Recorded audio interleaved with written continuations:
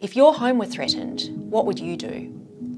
Say you live in a place where fishing and farming have sustained your family for generations. Then the fish start moving to new latitudes. Fresh drinking water becomes scarce. The soil gets saltier and familiar crops won't grow anymore. The sea reaches closer to your home, little by little. Or perhaps all at once in a powerful storm, destroying your belongings and your sense of safety and belonging.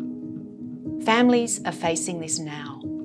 Climate change and disasters are driving people from their homes and from their ways of life.